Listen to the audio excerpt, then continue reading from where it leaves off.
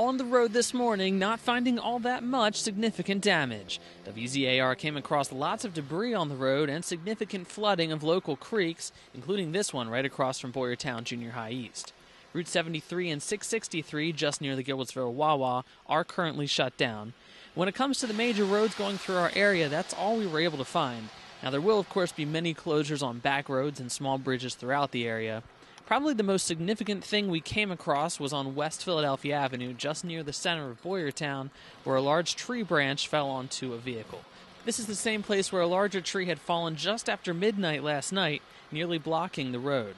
While damage may not have been as severe as expected in our area, other areas can be more dangerous, and there are still hazards, including flooding, potential for downed wires, and the possibility of weakening tree branches still falling.